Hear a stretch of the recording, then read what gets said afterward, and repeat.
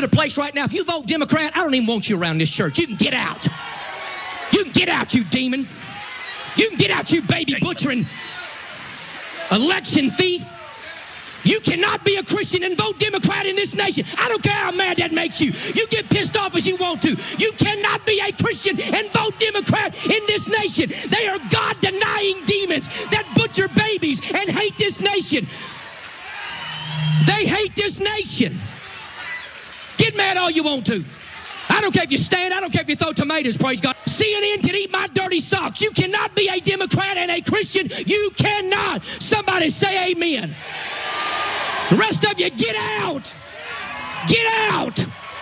Get out in the name of Jesus. I ain't playing your stupid games. Bunch of devils. I'm sick of it. Hey, want to talk about the insurrection? Keep on pushing our buttons, you low-down sorry compromisers. You God-hating communist America, you'll find out what an insurrection is, because we ain't playing your garbage. We ain't playing your mess. My Bible says that the church of the living God is an institution that the gates of hell shall not prevail against it. And the Bible says that we'll take it by force. That's what the Bible says. Man, I gotta go back to church. I didn't know it was this exciting. I didn't know that you got called a demon and a guy did a leprechaun dance. That's pretty exciting, actually. But anyway, that guy who is doing his damnedest to sweat through his suit is Greg Locke. He's a pastor, and because he's a pastor in America, that explicitly political message, which was more like he gave more direction in terms of how his flock should vote than I do on this show, is tax exempt. That's the way that law works in America. He doesn't have to pay taxes on that. Well, after that rant went viral, a lot of people were saying, I think he should probably pay taxes, because that's just Ben Shapiro, basically, with a little bit more energy and talking 50% slower. But anyway, people put pressure on him, and it didn't require the IRS to step in. He's apparently willingly going to be taking away his tax exempt status, as he will describe in this video. All these limp-wristed false prophet pastors siding with the Democrats.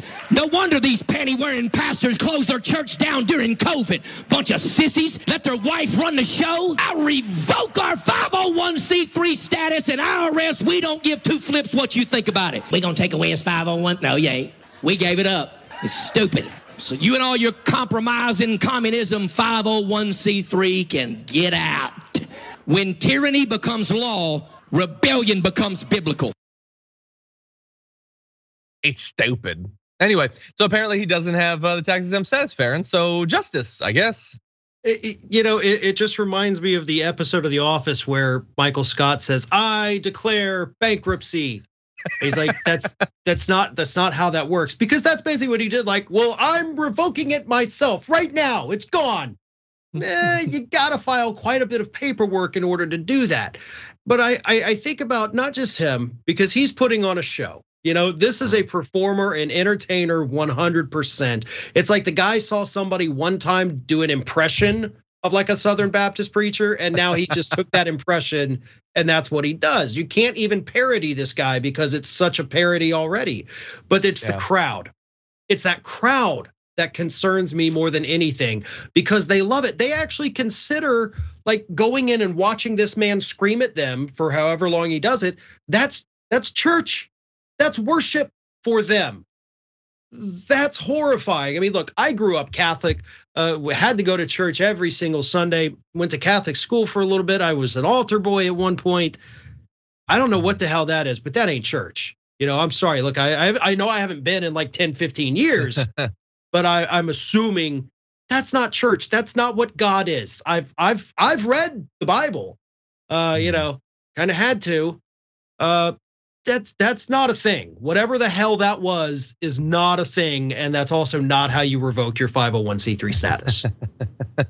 I think that was an audition to I don't know, be on InfoWars or something. There was a lot of calling the enemy demon, which sounds more like InfoWars than modern church. But anyway, who knows? He probably still has the status, or some people are saying he maybe never had it. You can't trust a thing this guy says, and that is the fundamental problem.